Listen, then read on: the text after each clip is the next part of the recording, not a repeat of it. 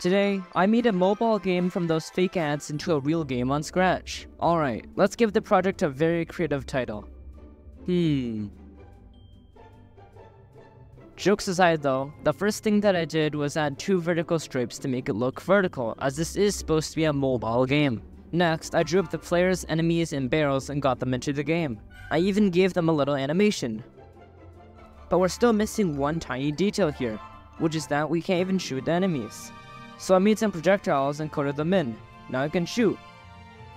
Nice. The next thing that this game needs is a way to lose. So I added a heart system and also made the game stop when you ran out of them. After this, I decided to add a score. This way, the player will be able to know how far they've progressed. And after many seconds of copying the code from my other project, we now have a score counter.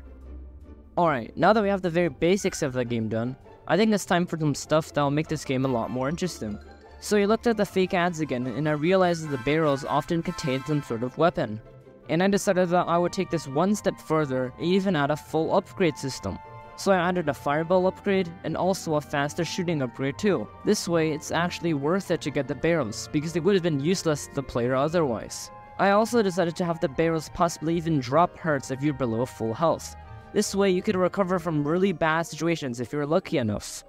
And since we just upgraded the barrels, I think it's only fair that we upgrade the zombies too. So I added this giant zombie variant with loads of health. But it does move a lot slower compared to the normal zombie, and it also spawns much more rarely. And the last tweak to the zombies I did was making it so that zombies spawned more quickly the further you progress through the game. This way the game will get harder as you keep on playing, which makes it much more interesting. And now the game is coming along quite nicely. So now it's time for some sound design. So I hopped on freesound.org and found a few really cool sound effects. Take a listen.